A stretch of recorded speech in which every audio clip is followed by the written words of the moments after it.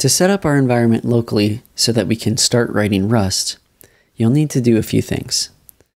If you don't have Rust and the Rust toolchain installed locally, head over to rustup.rs, copy the curl command, and run that in your terminal.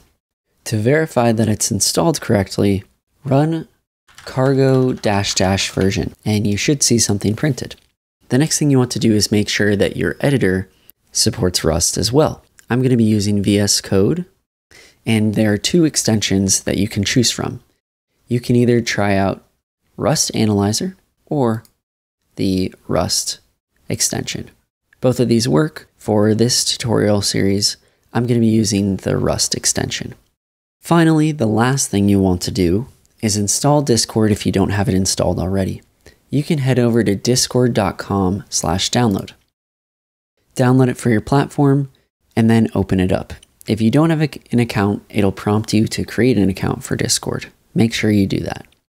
Once that's done, our local environment is set up to begin building with Rust and creating a bot for Discord.